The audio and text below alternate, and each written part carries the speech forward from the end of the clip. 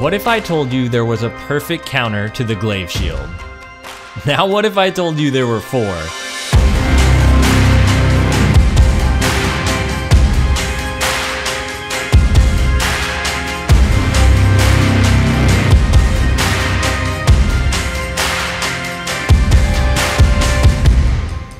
Now don't get me wrong, I think glaives are super strong, but I've got a lot of messages over the last few weeks from some really good players who think there is nothing they can do about them. Whether from my recent one-shot glaive guides or simply from people I played against in trials, messages are starting to flood in about how they feel they're losing to lesser skilled players just because they're using a glaive. Now I don't want to be the guy to say just adapt, but I will be the guy to show you how. I'm nice like that. Here are 4 things that are hard glaive counters.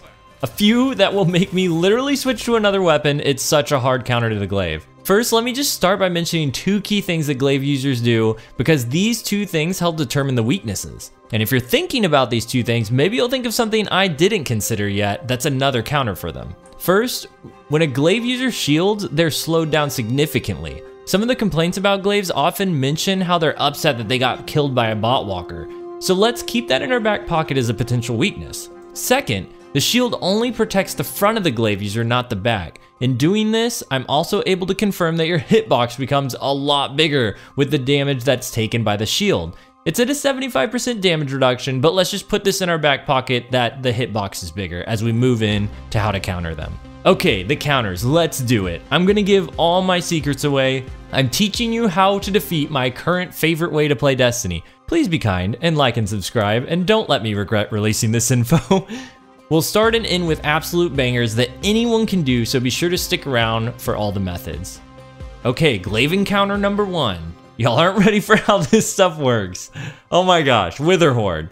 This is the only weapon in the game that will straight up delete a glaive user through their shield. Not only is it an insta-delete, but your hitbox area becomes so massive with the shield that a glaive user becomes a giant balloon for you to shoot at with Wither Horde. It's hilarious and so lethal. If I'm in a trials match where there's a decent player with Wither Horde on the other team, I will straight up take the glaive off.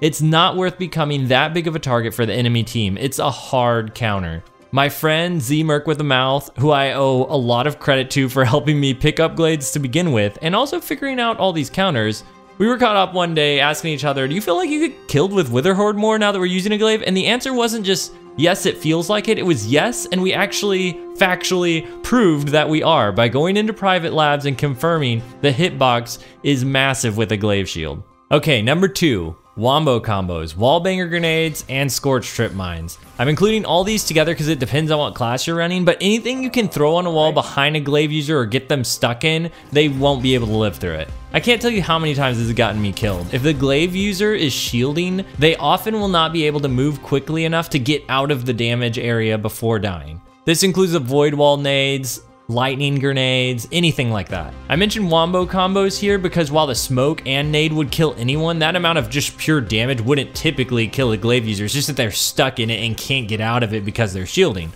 The last thing to note on this, scorch trip mines, I say scorch because a simple proximity knife and trip mine isn't enough to outright kill a glaive user with the shield. You have to have that scorch applied to ignite them at the end to finish them off. So something like Caliban's is great. You could just shoot them to conclude the fight too. I'm just saying that it straight up won't end them.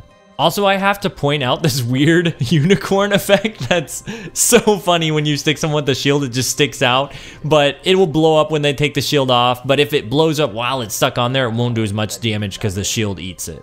So always throw the grenade behind them. A side note on the trip mines, I'm gonna call this method number 2.5 that is a failed attempt, it didn't work out. I really wanted there to be a way to scorch enough to ignite a glaive user and just insta-kill them, bypassing the shield, maybe from behind or something. I wasn't sure how the ignite would work, but it just straight up doesn't work. The glaive eats the ignite no matter which direction it comes from, which is insane to me. Trip mines just happen to be the thing that does enough damage on top of the ignite to get the elimination. Big shout out to Ironworker Gaming on YouTube who did a huge deep dive into how Solar 3.0 Scorch stacks work for every ability. I really wanted to figure out a way to use this since it's new and no one's really using Scorch in PvP outside of Caliban's. It just doesn't work. The glaive shield eats everything. Okay, glaive counter number 3, and this one is bizarre. Divinity.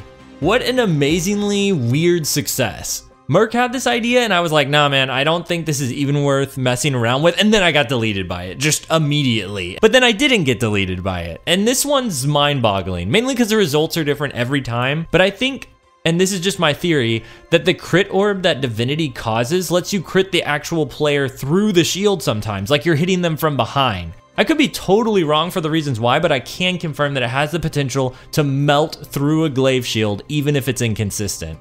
For reference, here's a normal trace rifle, and yeah, full clip can't even cut it. That's how surprising it was that Divinity killed so fast. Counter number 4, and this is probably the easiest. Anyone could do this, just freeze them with stasis. And I'm talking anything, like, you're already slow while shielding with the glaive, and you're walking around with this massive hitbox. A warlock comes around the corner with penumbral blast and just ices you. That shield doesn't mean a thing. You're out, you're frozen. Ice flare bolts that track you on the ground are great too. All that bot walking people are complaining about, use it against them. Just throw an ice bolt on the ground and that shield's going down.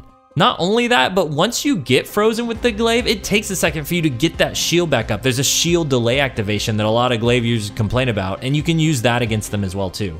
Alright, all my cards are on the table. You know my weakness, but my greatest weakness of all would be your like and subscribe for more helpful Destiny 2 content. Let me know in the comments what counter you like the most, and until next time, GG.